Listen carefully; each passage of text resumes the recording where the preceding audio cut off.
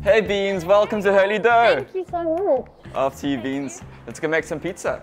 So our pizza, we ferment our dough up to 48 hours to 4 days. So it's nice, light and fluffy, chewy, so it breaks down into your body and it doesn't make you as bloated as what a normal pizza would probably make you. So I'm very excited to show you and make some pizza today. When making pizza at the house or at your home, like you can use all-purpose flour. We use a very fine flour, zero flour imported from Italy. So it's high in protein. It allows us to actually ferment our dough. So when after 2 days or even 4 days when you're making the dough, it's less watery and it allows to break down easier when you eat it. I love using stone ground flour at home. Something like that would work well. You can use stone ground flour, yes. Like I said, all-purpose flour for a homemade pizza should taste wonderful. You know, like we just like to really take pizza to the next level here and showcase what pizza can be. We also do realize that like the type of pizza that we do make here, people are not used to, so we need to educate people on the type of pizza that we make. When we found this spot in Strand, like we had to decide what are we gonna do, you know, and like I wanted to add value to the community and I figured, you know, the best way to add value is to make pizza because that's what everybody loves. So now Beans, what you would want to do is you want to dissolve the yeast into the water and just kind of spread it out evenly. Does this need to be warm water? Water from the tap should be sufficient. Like you want to get your hands in there, right? And let it just kind of dissolve in the water. Sure. What we're going to do is just mix to combine, right? You're going to add the water and then you're just going to keep on stirring for me. So again, as I said, mix to combine. Beans, you're doing a wonderful job there. Like a trooper, like you've done it before. Now what we're going to do is rub some olive oil in the bowl. I'm going to put this in here. Now, so you're going to let it rest for about 15 minutes or so. So will the dough rise now in this 15 minutes, or is it mainly just to get it to the ingredients to kind of form together nicely? 15 minutes is a very short time period. So it's not for rising? It's not really for rising. It's just going to formulate and kind of just form together. But like we'll kind of give it about 15 minutes and we'll see how it goes. And then we'll knead it for a bit and then it should form nice to round dough balls. Nice. So how do you know when it's a good pizza dough? So generally if you cook the pizza and like you break open the crust and it smells yeasty or it smells acidic, then you kind of know it's not where it should be. And depending on the day, if it's raining or if the sun is shining, like you have to constantly taste the dough to make sure it's in a good workable condition. Let's look at that dough and let's start kneading. Yeah. Kneading. So let's get a bit of flour on our hands. Low five, high five.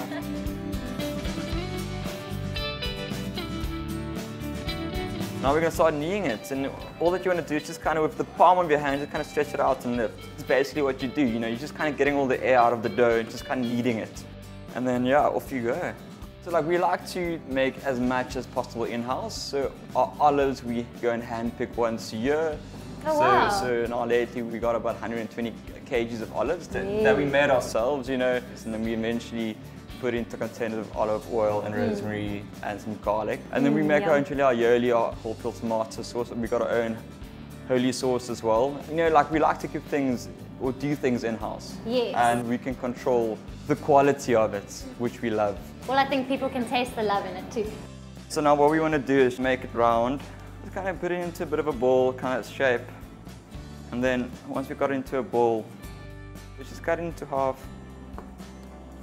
What we want to do now, this is the fun process. This is what you like to do with the kids at the house to kind of keep them occupied. We just want to shape this.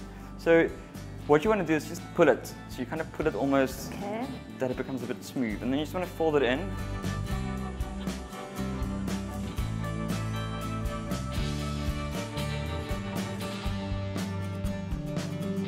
I think for me, what I love to do is I come in the morning early and we make the dough and I make the dough balls, and for me it just kind of feeds my soul. Yeah. You know, it's almost like having Bible study, you know, it's just, you know, it's like therapeutic time. Yeah, talking to God almost in a way, you know, just, and then once everybody comes in at 10 o'clock, then you leave. Yeah. And then your day starts. We obviously want to wrap it. Okay. So we got this nice big little bad boy, and I still think comes from my grandfather from like 50 years ago. Like, he used to have a bakery. Really? And I think this is still part of his bakery stuff. Wow.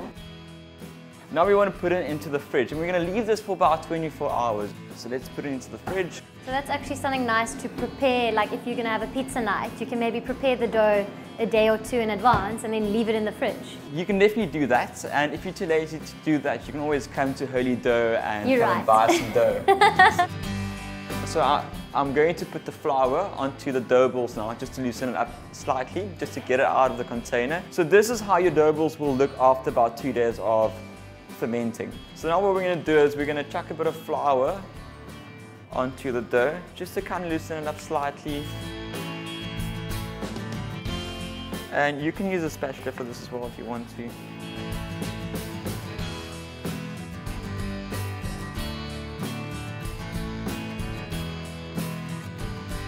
So what you can always do with the bubbles, you just pop them.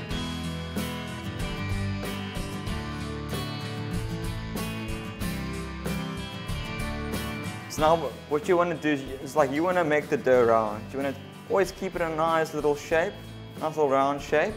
You'll see the pocket starting to shape.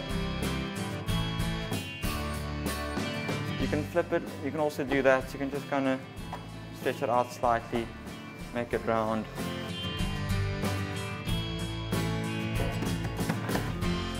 We're going to put on some whole peeled tomatoes. You want to take 1 or 2 scoops. Yeah. Then you kind of just twist from the inside outside, just make it in circular motions, kind of keep it around, but not go onto the edges. So what we want to do now is, you want to just make sure that you have a fire. So maybe Beans, I'm going to give you the honors of just kind of grabbing 2 pieces of wood.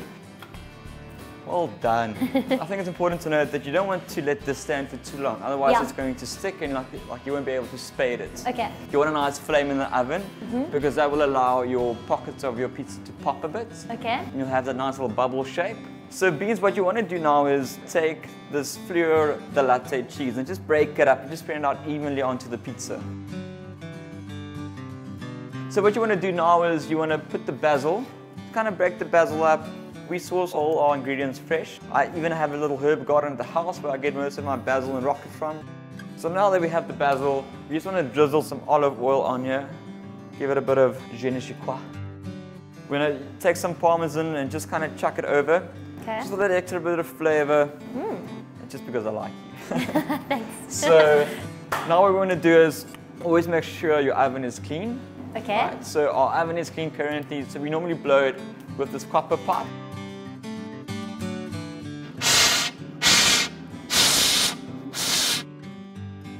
So now to get the pizza on, this is the fun and tricky part. So you want to get the flour on here so it doesn't stick.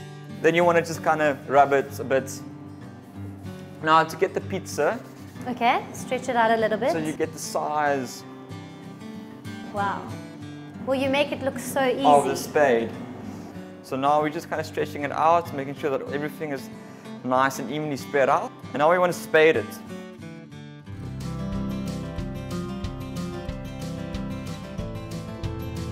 What we want to do is we want to just twist it around a bit. So this is where the flame really comes into play. We give it a nice little burn. Oh, that's amazing. So now we just flip it here, and we've got a pizza. Well done. Wow. There we go, a margarita.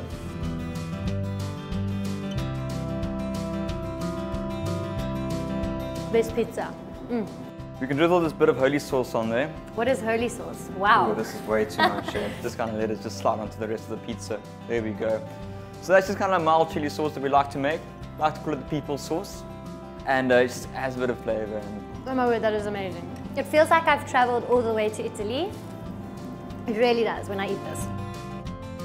Thanks so much for showing us how to make these delicious artisan pizzas. I really appreciate it. It's a pleasure. Happy cooking. See you next time. Be sure to hit subscribe and ring the bell to be notified of my latest videos.